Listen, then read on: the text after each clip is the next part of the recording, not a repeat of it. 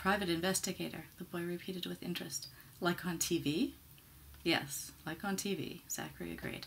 And I'm going to find out what happened to him. What can you tell me about the day he disappeared? Nando shook his head at the boy, warning him. Why don't we go somewhere? Zachary suggested. We can go talk somewhere more private. I'll take this, he indicated the box to Nando, and keep it safe. Then you won't have to worry about it anymore. The boy looked at Zachary and Nando uncertainly. He shrugged. You want to buy me pizza? Zachary couldn't help laughing. Of course. I'd be happy to buy you pizza. He handled the box carefully, trying not to destroy any evidence. It had a handle on top that he unfolded and hung onto with 2 fingers, in an effort not to get more fingerprints on it. He and the boy walked back through the apartment and out the door. Nando didn't follow or make any threats. Zachary breathed a sigh of relief when he was out of the oppressive atmosphere of the apartment. While no threats had been made, they had not wanted him there. If they decided to gang up on him, he wouldn't have been able to protect himself from all of them. As the apartment door shut behind them, he turned to the younger man. I'm Zachary. Philippe, nice to meet you. Thank you for letting me know about Jose's box. I'm sure he would have wanted it to be taken care of. Philippe looked sideways at him and didn't comment. How long has it been since you have seen Jose? A week, maybe a little more. Hard to remember. I don't keep track of him. No, of course not. You have a job and he has his, and the two of you don't have a lot of time to hang out together. Philippe nodded his agreement. The days run together. I can't keep track. And Nando? He didn't want you to talk about it? Philippe laughed. Nando doesn't want me to talk about anything. He's always saying to keep my mouth shut. Don't talk to anyone about anything. Don't give them something to remember. Just keep your head down and don't make waves. I guess he has lots of experience. But still, you can't always live your life that way, hiding from everybody else. It's not normal for me, Philippe agreed. I'm a very friendly person. I like to talk to people. I like to have fun and have parties. Nando says, none of that. Don't let anyone see you. That would be very hard, Zachary said encouragingly, though personally he would much rather be holed up in his apartment alone most of the time, not out partying or visiting. But Philippe was naturally gregarious, and it would be difficult for him to live that way. So were you and Jose good friends? We talked sometimes. He didn't spend much time at the apartment, but when he was around, we would talk. He liked to talk to people, too. He was good friends with a couple of friends of mine.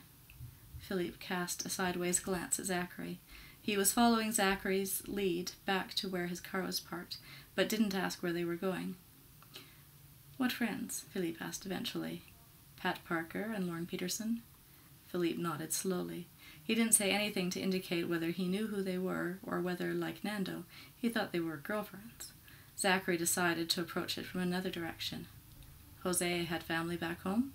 Yes, Philippe nodded eagerly. You saw his picture. A very nice family. It must have been hard for him to be away from them. Of course. He loved his wife and children very much, but he couldn't make the money they needed to survive in El Salvador. He came here to make a better life. They were supposed to follow him sometime. So, when you didn't see Jose, did you think he'd gone back to El Salvador? Back there? No. Why would he go back? He needed to work here to support them. There wasn't an emergency back home? They didn't call him to say he had to go back to see his family? Maybe one of his children was hurt or they were in some kind of danger. No, nothing like that. Philippe shook his head, eyebrows drawing down. Who told you that? The first thing everybody says is, maybe he went home. Philippe shook his head with certainty. He would never go back. Not even to visit? Not even if something had happened to his children? If he went back, they would all be killed. He could never go back. Zachary raised his brows. He would be killed. By who? He had trouble with one of the cartels.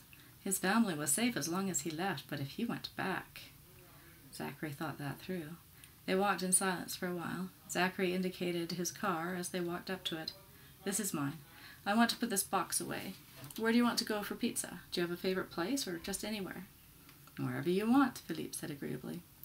Zachary stowed the box away and they both got into the car. He looked on his phone for a pizza place in a slightly nicer area of town and started the engine. He didn't want to ask Philippe too much until he was a captive audience.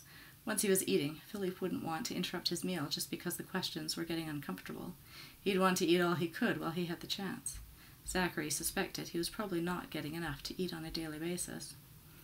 Once they were settled and the pizza was being baked, Zachary continued the discussion. What do you think happened to Jose? Philippe pursed his lips, thinking about it. Nando says that people leave all the time. They can go on to another job, or they might be running away. If Ice showed up at his work, he wouldn't stay around. He wouldn't go back to the apartment. He would just leave. The police officer who was investigating his disappearance said that immigration was not involved. They don't have Jose, and as far as we can tell, they weren't investigating his work or anywhere that he was involved with. So why would he just disappear like that? Nando says, I want to know what you have to say. You seem like a bright young man. You seem like you were friends with Jose and care about what happened to him. I don't think Nando does. Philippe didn't say anything for a while. Nando does care, he said eventually, but he is always worried about how things are going to affect him. He doesn't want to have to run away. He wants to make money. He makes good money because he works hard, and he's the one who rents the apartments, so everybody's money goes to him.